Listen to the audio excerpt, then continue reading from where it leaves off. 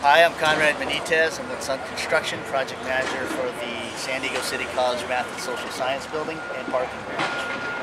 What we've got here is one of the many walls, concrete walls that we got on the project, and the guys are tying steel columns at the moment so that we can go ahead and put the rest of the rebar rack up and the other wall form sandwiching them in between.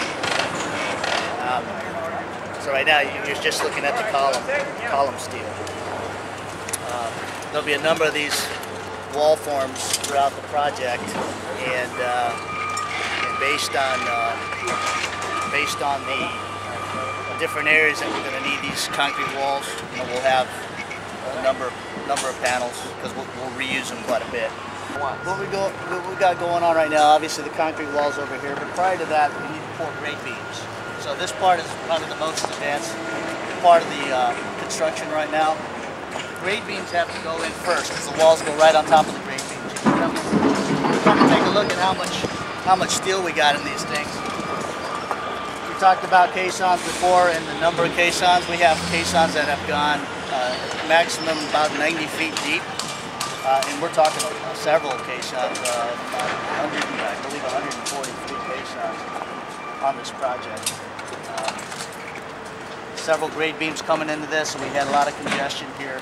The structural engineer has come together and kind of worked out a lot of the issues.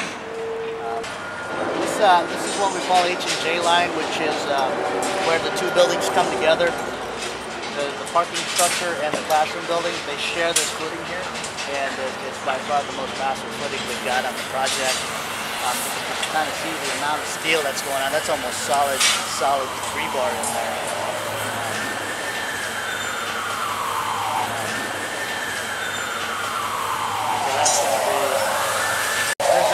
There's several different kinds of sizes in there.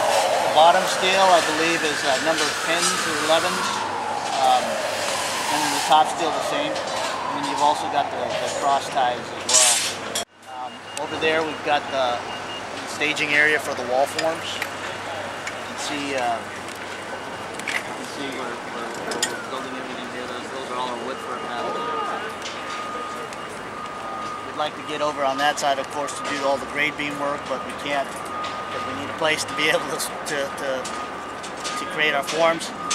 And this is on the parking, or actually the classroom building's on critical paths. My name is Michael Ravey. I'm the General Superintendent for the Concrete Division here in San Diego.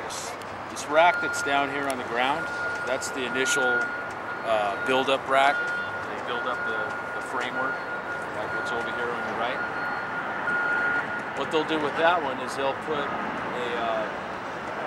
layer of plywood on that, which is our back screw layer, is what we call it. So a lot of these walls are architectural, and we don't want screws going through the face sheets, so we put a back sheet on.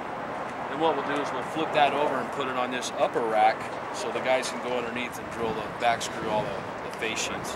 That way there's no nail holes or screw holes on the face. It gives it a nice look. Our duration is 21 months, and we started back in November. So we anticipate a finished date of August 2012.